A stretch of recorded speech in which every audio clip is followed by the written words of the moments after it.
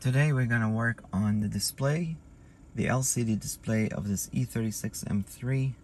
As you can see, it's not showing all the digits, and with a little tap or push it comes back, and so that's just a poor contact. Sometimes when you zero this, as you see, it has intermittent contacts.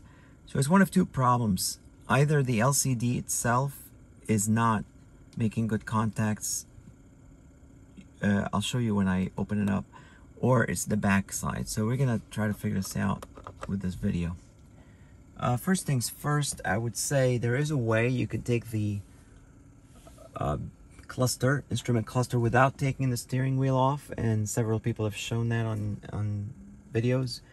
It's a little tedious. I've tried it last time. This is my second attempt at repairing this LCD.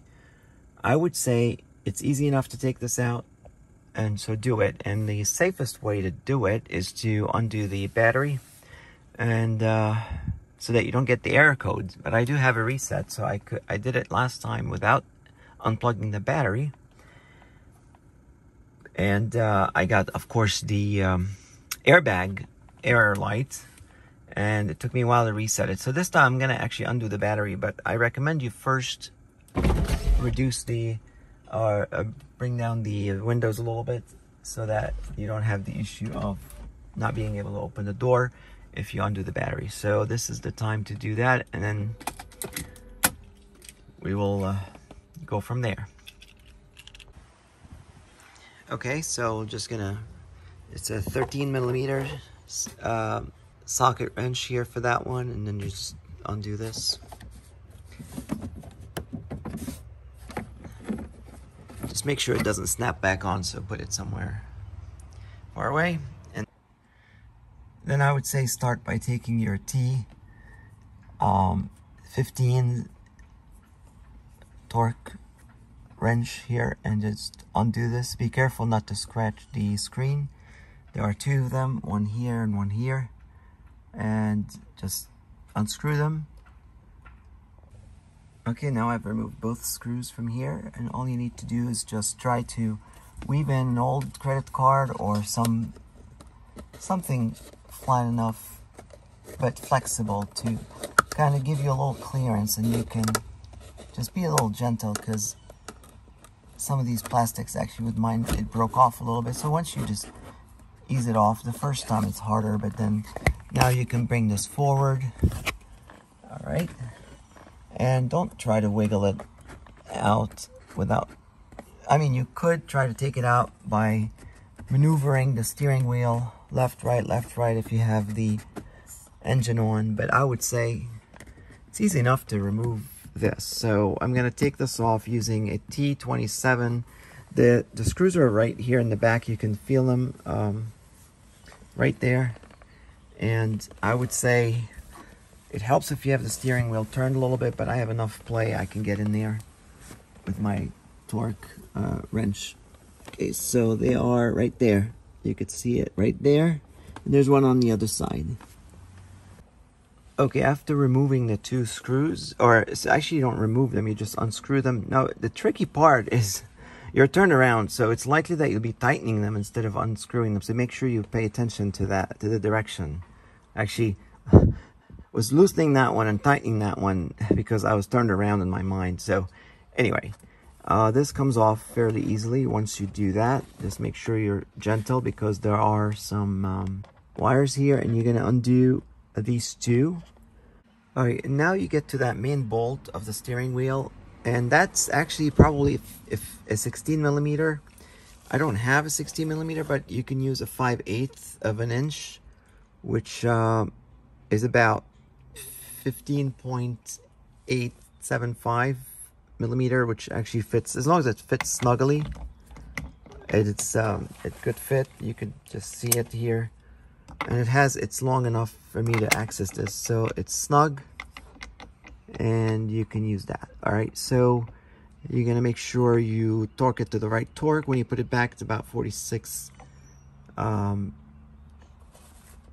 believe foot-pounds, so you want to do that when you torque it back on. But let's undo it. It might take a little maneuvering to do that, you're gonna have to hold this really tightly so it doesn't turn with you. Okay. Of course, once you loosen it, you can just work it out with your fingers. Just make sure it doesn't get dirty. Put it on a clean surface. And I suggest you stay careful with this bolt. It's a very important one. And make sure it's clean. But also, you want to mark the... I've already previously taken this off, so you can see I've marked it. So with the Sharpie, I just put right here between these two, with a little bit of, between these two teeth, I put a Sharpie mark so I know to put the steering wheel exactly in that same location. You can make multiple marks if you prefer, but whatever you do, make sure you put it exactly the same way. Now, when you take off the steering wheel, you could see there's the electrical connectors to this, they go on the slip ring. I didn't want to undo this because you probably would have to undo it by removing this plastic. Since I'm not really working on the steering wheel, I'm just going to work on this. So as long as you free up the cluster, instruments cluster, you can just put this in your lap. And I thought about doing this without taking off the battery terminals, and just didn't want to risk it again. You know, if that movement of the airbag results in an explosion, it's not exactly oriented where I want it to explode. So I would say it's best to be safe. Just undo the battery, remember your radio code, and then this thing will kind of come out easily. But now you have to be careful. There are connectors in the back, so at some point you're going to give this little turn and start reaching for these clips in the back to be able to remove them. They're a bit tricky, and you have to feel your way through this, and it's kind of hard to show you, but if you could do this with your steering wheel. So here you could see that there's this black connector, which I would start removing it. It's the easiest probably. And there's a little push thing here that you can push there. Yeah, just push that little, at the back of this is a, oh yeah, there you go. So in the back of this, you see that little plastic here, just push tightly, push a little bit on it and it will come off. And then when you get to this clip, all you have to do is just, again, push on the same kind of thing. In the back, there's, you know, you have to, hopefully you didn't cut your nails like I have before you do this job. It helps to have a little bit of, you're doing this with one hand. So push that and lift that white, there you go. And that releases this, and of course the last one is equally similar but less challenging, because that you get more clearance at that point. One of my light bulbs was burnt out, so I just bought some spare ones. So if you know you have to replace one of your light bulbs, make sure you have them, because these sometimes take a few days to come in. They're not as commonly available at auto stores as some of the other bulbs, but I'm missing the fog light here because I took it out as burnt. And now the next thing we're going to do is we're going to use, I believe, T10 to remove the screws, the torque bolts here. So there are 5 of them, one here, and here, here, here, and here. All right, we'll do that. Ideally, if you're replacing one of the bulbs, you might want to check for the bulb's conductivity and make sure it's working. All right, that's good. So it's conductive. That means the bulb's not burnt out. And I'm just going to replace it right here. It's a pretty simple, just screw on. It sits here like that, and then you just twist it in. Okay, it's just a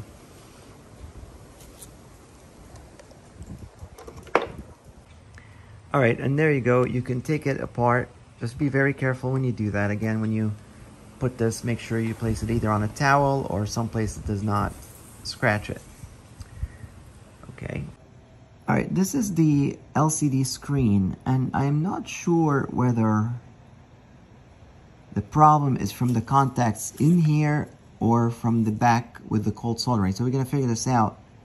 And all right, the thing I'm noticing here is that when I push on this, there's a little bit of give in this area here. So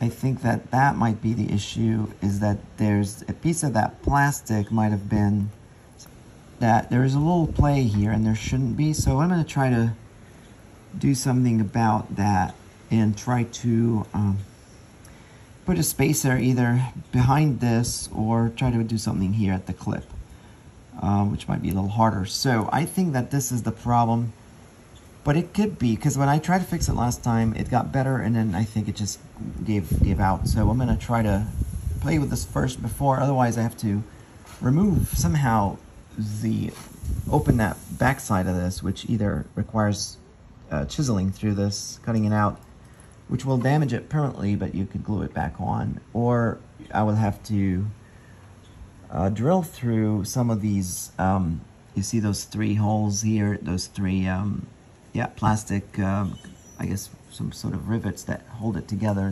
There's one here too, and there are, I think, several of them, and that might be a bit more than I'm willing to do right now. So let me try to do that.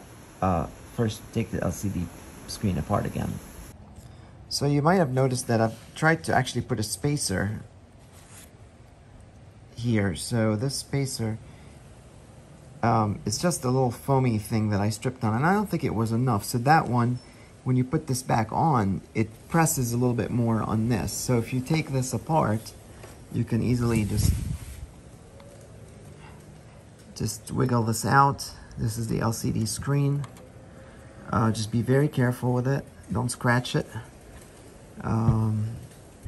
Sorry, I'm not focusing on it. There is a rubbery material here. This is called the zebra connector, and that sometimes gets dirty, and you can see that it's got this sort of alternating conductors, insulators. So this makes all the connectors, it connects this to, again, place this on the surface that doesn't scratch. Be sure it stays clean. And there's this other part of the LCD screen. I would say also just be very careful with that. But then when you get to this side here, you'll see that this is where the zebra connector makes connections. The bulbs are okay. My bulbs are fine. I'm just going to try to clean this, and I'm not sure if it's going to be easy, but certainly clean this as well with some alcohol and non-abrasive, but also lint-free, sort of a cotton fabric material. Again, I'm not sure how much what I'm about to do is going to help, but I'm going to try to work a little bit of some cleaning in here, basically trying to just give this a little scratch just to make sure that there's no loss of contact at some of them. So just give it a little scratching just to give it some refresh, slightly new surface, and then use the air to do that. I'm going to do this off camera, but just give it a little shiny surface and try to clean those contacts, and then clean this, and then we'll see if that helps a little bit, in addition to putting a more spacer here to push this. I'm not sure if my plastic indent here is has lost a part to it. It's also possible that this happened. So this could have also resulted in this problem. Of course, if none of these work, then it's definitely the soldering in the back, which is my last resort once I exhaust these options. Again, I don't know how much this is helping what I'm doing, but you might notice here that there's some plastic debris that I'm generating as I etch through some of that plastic between them, because I think that the higher separating plastic is causing this to lose contact. So it's possible that these metal pins have lost some surfacing throughout the old age of the unit. Again, it may still be the solder in the back, but this is easier to do, so I'm going to do that first. All right, what I'm trying to do here is put a spacer here. I didn't like my first foam spacer. I think it gave way. I thought about using Teflon, but you could see Teflon started not working out very well. I mean, it is not a plumbing job, right? So, and then I decided, you know what? I'm just going to use painter's tape and just fold it enough to give it some thickness, but not too much, just to push enough on that LCD screen. And then I'm going to cut it exactly the width of this. Okay. All right, here's the idea, to put a little height on this so the clips can clip on. Again, I don't know if this will work. We'll try it out.